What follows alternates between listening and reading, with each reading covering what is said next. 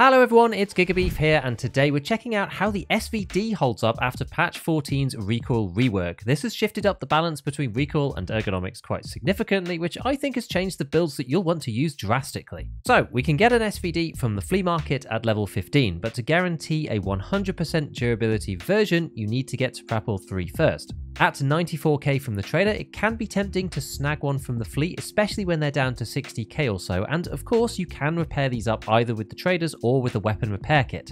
However, it is worth remembering that 93 durability is the boundary after which it is possible to get weapon jams from regular shooting, i.e. not from overheating, so some of these damaged guns cut it pretty close to the line. I had a jam in testing at 92.3, which is the first one that I've had in a long time because I normally never use weapons under 93. That said, given the SVD is semi-auto, it's not quite as bad as with some of the other faster firing weapons in Tarkov, so you can get away with it if you're willing to run the risk and shooting at longer ranges where it's a little bit less life and death. In terms of builds, there are two major schools of thought with the SVD, and this has switched from one to the other in my opinion. So the first one is low recoil, and the second one is going for something with better ergonomics in an amount that matters, which is easier said than done. This whole ergonomics concept is a bit more nuanced with a weapon as heavy as the SVD is, which we'll come to in a second, but in patch 14, the recoil-centric build only gets to 92 from the Prapor starting default of 138. The SVD itself has two branches, so to speak, in terms of how we build it, and to get to the minimum recoil, we have to use the upper band and the modernized handguard style, which naturally extends from the starting build. For the purposes of demonstration, this comes with the suppressor, the RK2 foregrip, the modernization kit top rail, and the SVD stock adapter with the Mesa Tactical Crosshair buffer tube inside and a PRS Gen 3 on the back. Clearly, in practice, we'd never actually do this because even adding the most ergonomic pistol grip still hovers the ergonomics around 0, and once you add a sight, a tactical device, and a full mag of ammo, this one comes in a bit over 8 kilograms. But it's still interesting to see how well this one performs, and showcasing it in the hideout, we can see that it is quite a bit better than the stock version, but at what cost? It's still certainly no laser beam at 92 recoil, and one of the biggest problems with the SVD is that to improve the recoil by quite a bit, you need to add the suppressor. This has minus 22 ergonomics on it, and given the gun's low ergo already, you can't do enough to counteract it, meaning that you will end up with at least some of the downsides that comes with low ergo and high weight.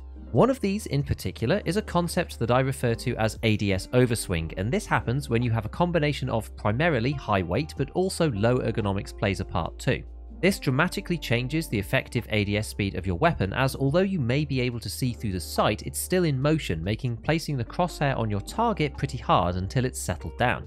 I've talked about this before in some of my older videos, but recently there's been some excellent science going on in my Discord led by Space Monkey, who, if you've been paying attention, has been helping out with some of the other testing on armor and stuff as well recently, and through in-game data collection and some polynomial fitting has produced a helpful guideline for removing this effect in your builds. How it works is you enter the weapon's weight in row number 3, the weapon's ergonomics in row number 5, and your equipment modifier all added up, i.e. so you go to your helmet and your bag and your armor and you add all of those together, you put them in as a decimal in row number 7, and this produces a number on the chart. The blue line represents the value that you need to be underneath to remove the overswing effect, and as I will demonstrate here, weight has a much more impactful effect on this than ergonomics. Increasing and decreasing ergonomics moves the dot along horizontally, whereas the weight moves our point up and down. If we put in the stats for our min recoil SVD, fully loaded with a 20 rounder, this is 8.92 kilograms with 0 ergo, and just for a moment we'll ignore our loadout ergonomic debuff. To stop overswing at 0 ergonomics, we'd need to have our weapon weight under 2.9 kilograms, which clearly isn't happening with the SVD, so we're going to need to bump up the ergo a bit. Even with a foregrip like the SI Cobra and the most ergonomic stock that you can possibly buy, which is the Viper PDW, we're still miles over the blue line, so we will still see hard overswing on this weapon and would require a weight reduction that we're just not able to get. So for ergo builds in general and with the SVD, unfortunately the suppressor just has to go. Obviously, if you're sniping and you don't want to be hurt, then you probably do want the suppressor and you're going to have to take the downsides with it. But if you're playing it in a more assault style like I do, then you can get away without having it on, so long as you smartly rotate. Removing both the suppressor and the threaded adapter, this tucks us just underneath the threshold, and when we go to test it, sure enough, we're below where we need to be and we don't see the overswing anymore. Now, unfortunately, this requires an expensive high-end pistol grip to work because we started off with the meta build, so I've been using the other branch of the SVD instead this wipe. Rather than using the standard upper band config, swapping over to the Mark 1 and the custom dust cover version of the SVD gets you more ergonomics for less cost. You will have to be level 30 to buy the custom cut dust cover from Mechanic 3, but one of the benefits of this build is that we can utilize the A3 Tactical MVF foregrip with 10 ergo, which is the highest in the whole game. Slapping this on, we're still going to use the adapter and the Viper stock, and we'll change out the pistol grip using another Mechanic 3 part, the Lynx AK series pistol grip adapter. From here, you can use the RK3 because you can get it extremely cheaply sometimes using the AK-74M barter from Mechanic for Marlboro SIGs and a military cable where you sell the rest of the gun back.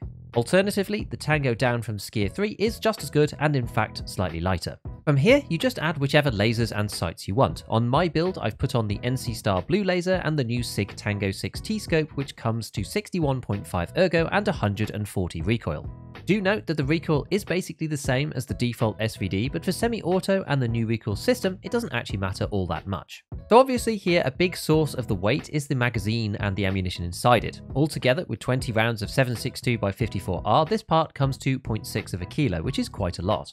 You can only get these when you reach Prapor 4, otherwise it's an expensive trip to the fleet, although I personally think that it's worth using at least one of these in the gun, even if your backups are 10s. If using the SVD as a proper sniper, you probably can get away with using the 10 rounders only, which also changes the equation for overswing a little bit, as you can shave off some extra weight by doing this. But for the way that I play, 20s are certainly the way to go if you can.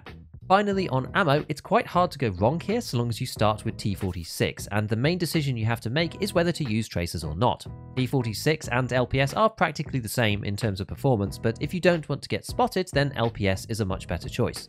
Unfortunately, you can't buy this on the traders anymore, but you can craft it on the level 2 workbench, which is relatively early, and it only takes 4 hours to make 70, or you can just buy it from the flea for between 800 and 1000 rubles a bullet. P46 is on Prapor directly for just under 400 rubles and is very good for the price. Both of these handily deal with class 4 armor and are extremely strong in the context of the armor rework. The next bullet in penetration power, PS, you get after completing Punisher 6, which is probably what most of you are using the SVD for in the first place, so that's not really very helpful, but you can also get this on the flea too. Given this costs 3,000 to 4,000 rubles per bullet, it's not one that I would necessarily recommend unless you really know what you're doing with long-range sniping, as the extra pen of 45 does help to ensure class 4 helmets won't absorb your bullets at longer range due to the pen drop-off over distance. For context, at 200 meters, LPS goes from nearly a sure thing at close range through class 4 to only a 50% chance, which is not what you want when hitting those headshots is hard enough already. PS, on the other hand, will still hold about 41 pen at 200 meters, keeping an above 90% chance to go through a full durability class 4 helmet. After this, there are 2 more cartridges that are accessible, BT, which is 55 pen and is one of my favourite close range SVD bullets, as you can buy this from Prapor 4, if you're sitting there at the reset that is. It does sell out extremely quickly, so even if you've got the trader levels, unless you set a timer, it's unlikely that you'll be able to buy any from him. This is another tracer, so it's not necessarily the best for sniping, but when used with an assault style SVD like I prefer, it carves through almost all armors and even class 6 in a shot or 2. The final one you can access outside of Find and Raid only is SNB, which can be made on the level 3 workbench after Tarkov Shooter 7. So if you're a natural sniper, this could be one to work towards, as it's one of the best bullets in the whole game, with better pen than BT but without the tracer effect. So next, we're going to check out a few super intense raids now with the SVD, and I've really enjoyed my time with it so far, doing Punisher 6 on streets and combining it with other quests. So enjoy. Is that the route? Could somebody literally spawn in there? Like, I hope not. I'm kind of skeptical.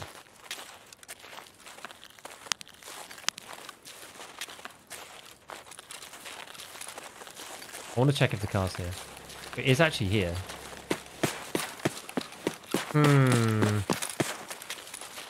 What to do with this information? So I have a quest to leave. I have to survive an extract for therapist out of the car. I extracted out of it last time just for rep, but it was kind of a pain because you don't get the quest complete. How much XP is it? Is it a lot or not? I don't remember.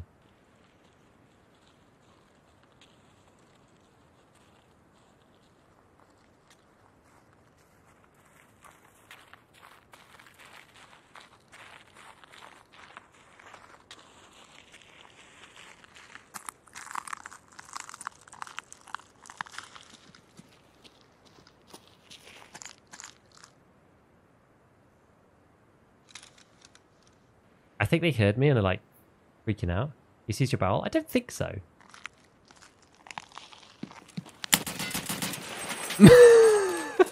Because I moved slightly on like min speed on snow. He must have been like, was that a step?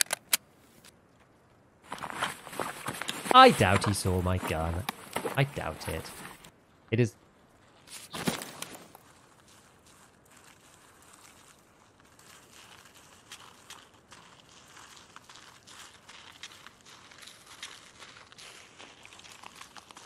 Oh, there's two.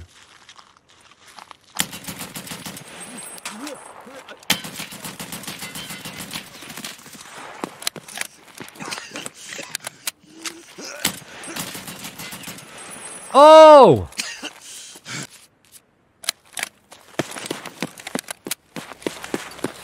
Right.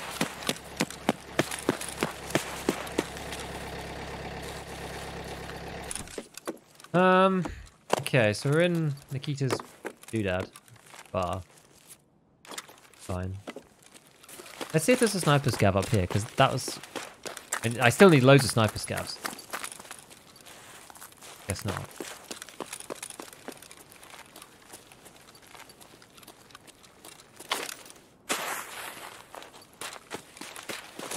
I do hate you have to jump those.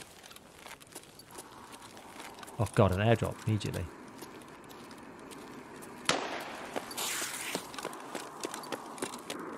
May as well have the laser on going around here just in case there's somebody pops up. You never know.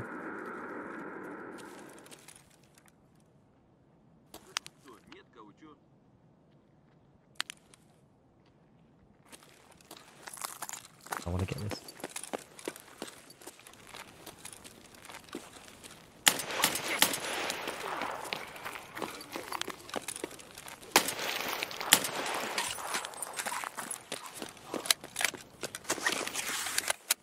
Okay, there was definitely a PMC in that other room though.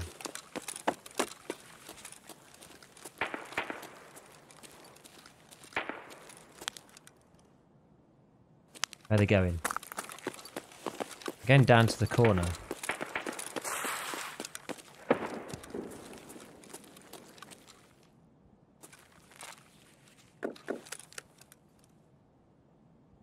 Probably gone in here. In Klimov Trading Center, I would imagine. Oh.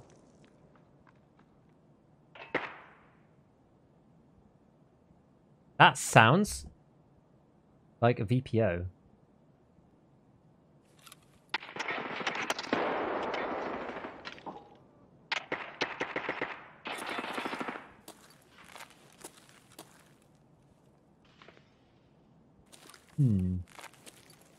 Well.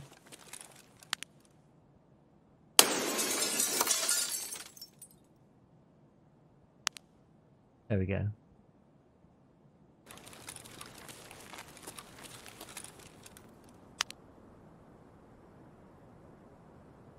Oh, that's someone going into the underground.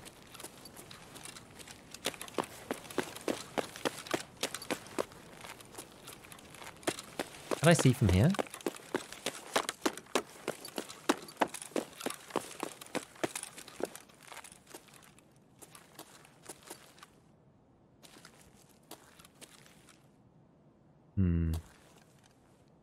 Not really. Fortunately. Only if they come out there and then like walk up this way.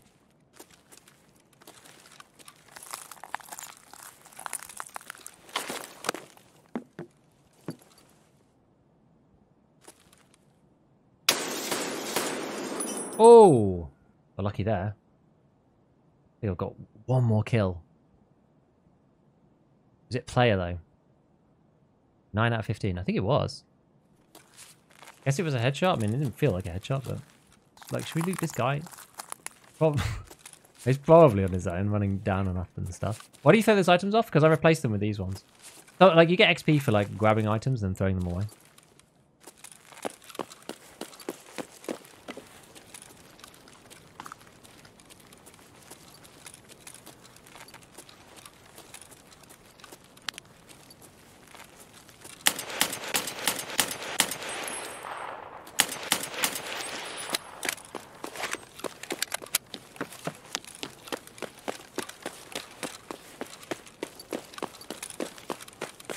bottom.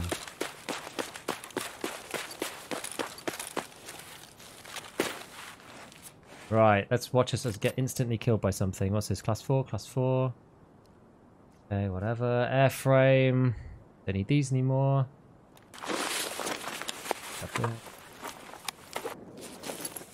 Right. Keep going! We're going to see if we can loot these boys. The first set people that we saw. Yes, you do need them. You need to plant them. Does it say on the task? Let's have a look.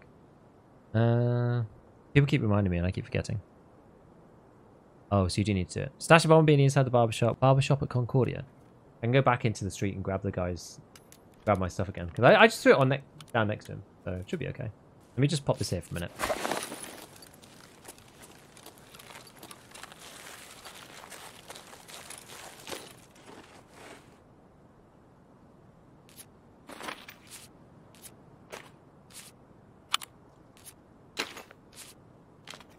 Okay. Now I'm going to get tapped going back for my items, I bet.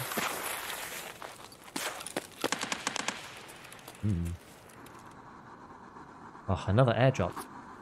Okay, so we've got raid benches. Okay, so long as I've got them on me, it should be fine, right? And then where am I going to go from here? I guess all the way around the outside. Down to theatre. All the way back up, round the back. Yeah, we'll probably do it that way. Let's see what these lot were up to.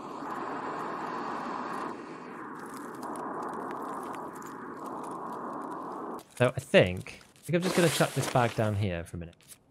We can explore the rest of this on foot. Reset the loot and stash later. Well, I kind of got to go with the collapse crane anyway. You know, it's fine. It's all right. Long as possible, damn way. So be it. It'd just be nice to complete this quest. Was this the guy? Killed by Dad Bear. M4. Slowly moving up in drip. Swap out to the Salawe. Class 4. Okay. I could probably like take this off maybe. Take the gun. I can't in that bag. This bag is cursed though, so. Right, and then there's this dude. I think he was the one I killed, I think. Yeah, so this is the guy I killed. We got the tag from that dude. Ah, he's got Osprey. Hey. That's 4 though. Nice M4. It's gonna be a mule session. Take the M4 and strip the HK. Yeah, I was thinking that. I don't know, because the issue is, I wonder if I can do this back the other way. Yeah, that's probably better because I think this HK is not as good as this. Is this thing gonna murder me? I killed scavs near it though, so I feel like it's just gonna like take me out. They were fighting somebody over there. These boys. They were fighting somebody over here. I'm pretty sure. Who are they fighting over here? Aha. The powers of observation. Have a little look. We'll drink a can of Coke and have a think about things. None of that a green flare? Not yet, no. Tor 2 with face shield. Alpha. That's bigger than mine. What's this guy got? Level 3? Yeah, and the Tor 2. Is there supposed to be a green flare on the body by Klimov? No, not on this map. Like they will lose it much quicker than other stuff, but it shouldn't be like instantaneous. Right. Okay, we are 65 kilograms. Thing is, we could make like I could go all the way around the map. We do it. You know what? We're gonna do it. Let's just do. We'll be a hero. Let's use the Meldonin as well. We're gonna go plant the stuff. Is that the BTR? God, it is. It straight up murders me. I'm gonna be annoyed. I'm gonna take a shortcut through here. 14 minutes. We're going strong. Gonna be alright. Checking car. There's not much point because I need to go down here. There's nothing that makes you feel alive like 70 kilograms of loot on street. Am I right? I feel like this is what the game comes to though after you've played it for so long, right? You're just like, well, I could just play it safe and do it in the next raid. Or we could do it now. We could stim up on all the stims and do it now, baby. Oh, it's literally called Barbershop. That helps. Here we go. Aha, good. Thank you, friends. Yeah, see, here you go. Dandy's complete for that. Yeah, so we basically need to get to Collapse Crane.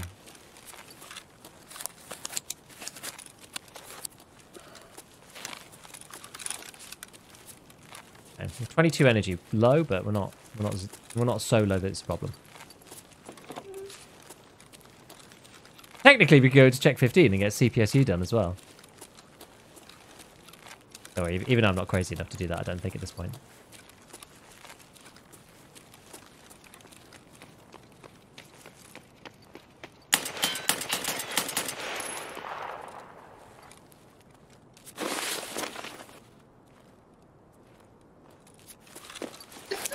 Борода, нахуй тебе это надо, давай не будем махаться.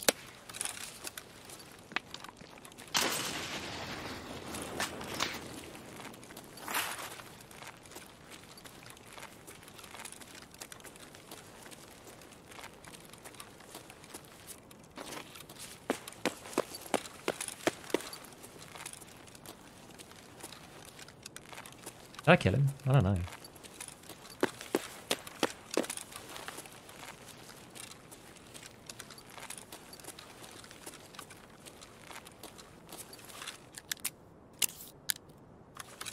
I gotta get the collapsed crane. If I go... I'm just thinking, like...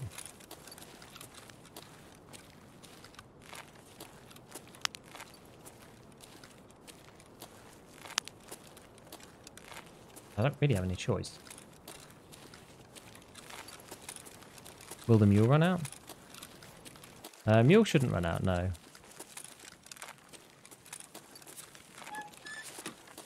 I do need to eat something.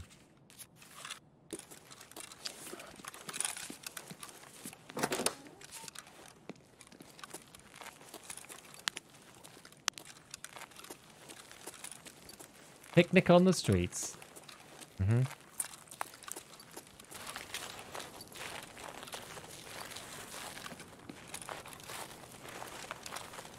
I didn't really see them leave. I'm not 100% sure where they went. There you go. Not bad though. Not bad though. Wait, you killed the last guy? I thought I might have killed the guy with the nade. I wasn't sure though. But yeah, apparently I did. Where's key spawn? I haven't seen anyone with it. No, it's supposed to spawn in the Klimov Trading Center, but it doesn't really. You need to plant the one in the room before you can plant the one in the room. Are you sure? Oh. Nice. What's the likelihood somebody actually comes up here? Not very high, right? I think it's unlikely. Anyway, so, okay, negotiation room, let's go. Now that we're heavy as sin. 50 kilos. I'm going to drop the propane, I think. That's like 5 kilograms. I think I've already done the propane one, I think. Les Scavs love this area as well. Now, how'd you get into this building then? How you find the SVD?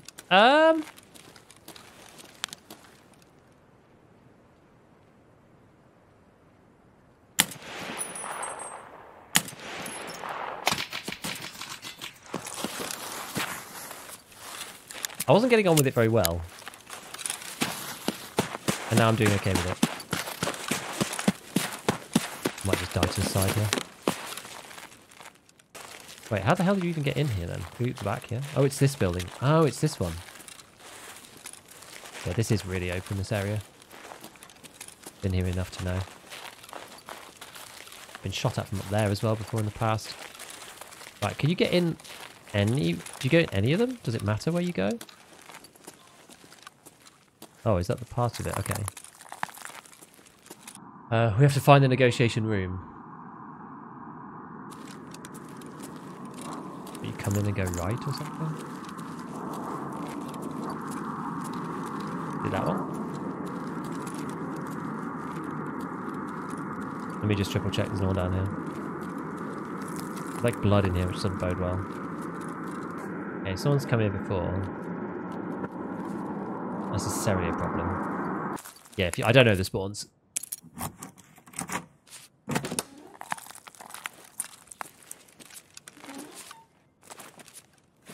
Oh, is that it, right? After this, I guess we can just go. Oh, there's a lion.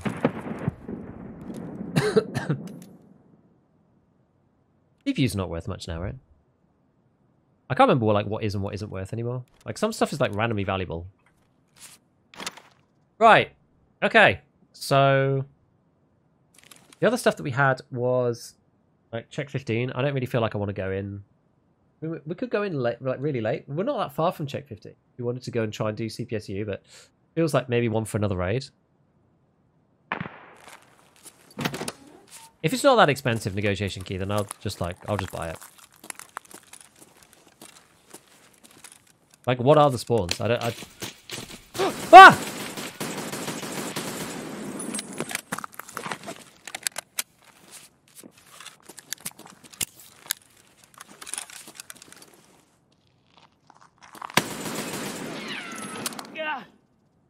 What the hell? I am amazed that I'm still alive. I can't believe we're still alive.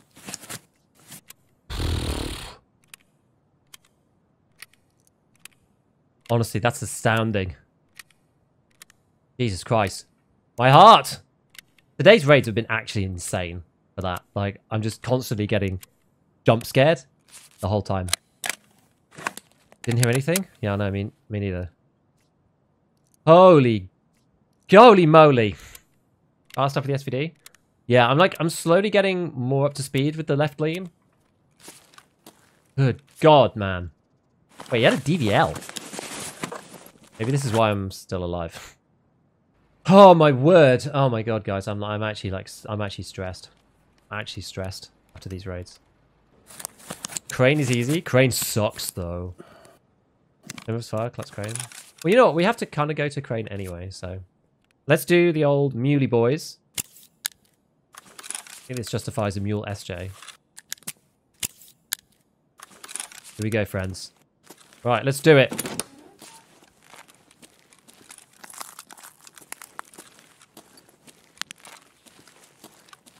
BTR gamble for the content. That's definitely not worth it. Now, as long as I don't die to scavs here, then it should be okay. I actually detest this extract because it's like really finicky as well, and like exactly where you can stand. It's very easy to cancel it by accident. You have to stand in like a very specific place. It's like really annoying. It should be way wider. Be way wider. Nice! Only 3k XP for that raid. Feels bad, doesn't it? Guys? The second guy was his teammate. The first guy, actually, the one I thought I whiffed, yeah. There was 2 in the room. There was 2 in the room. Where was the audio? I don't know. Did you collect them? No. Like, literally, I fired at the first guy, ran back into the room to pop an adrenaline, thought I whiffed, and then I thought I fought him a second time with the left-hand peak. What headset were you using? I was using Contact 4s, i.e. the best headset in the entire game. Anyway, as usual, a big shout out to all my patrons, and as always, have fun in your raids.